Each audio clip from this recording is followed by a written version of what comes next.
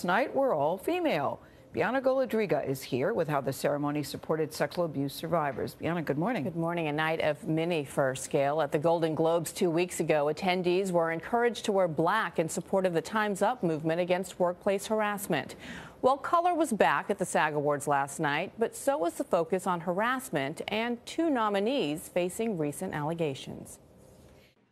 We are living in a watershed moment. The SAG Awards' first ever host, Kristen Bell, set the tone for the night when only women presented the trophies. You are one of those voices. You're one of the silence breakers. Actress Marissa Tomei says women owe a debt of gratitude to co-presenter Rosanna Arquette.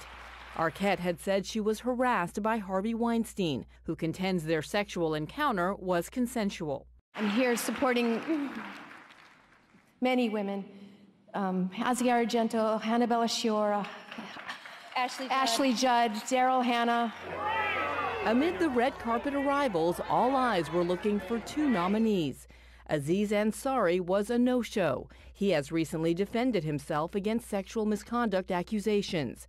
So has James Franco. He skipped the red carpet and was only seen on screen before he lost the Best Actor award.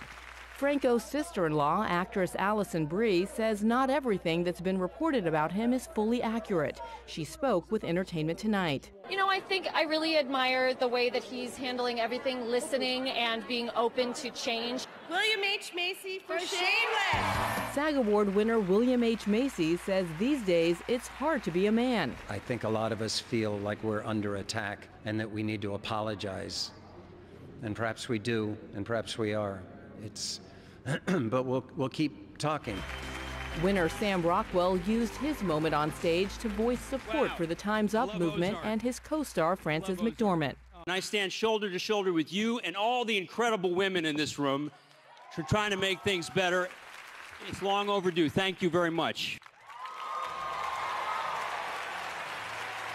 The Screen Actors Guild is a union, and it took the opportunity last night to announce that it's collaborating with the people behind the Time's Up movement to issue a new code of conduct to ensure safety for its members on set.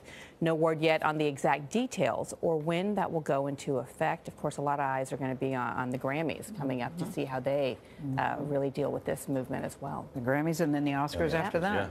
Yeah. Thank you, Bianna. Thanks, Bianna.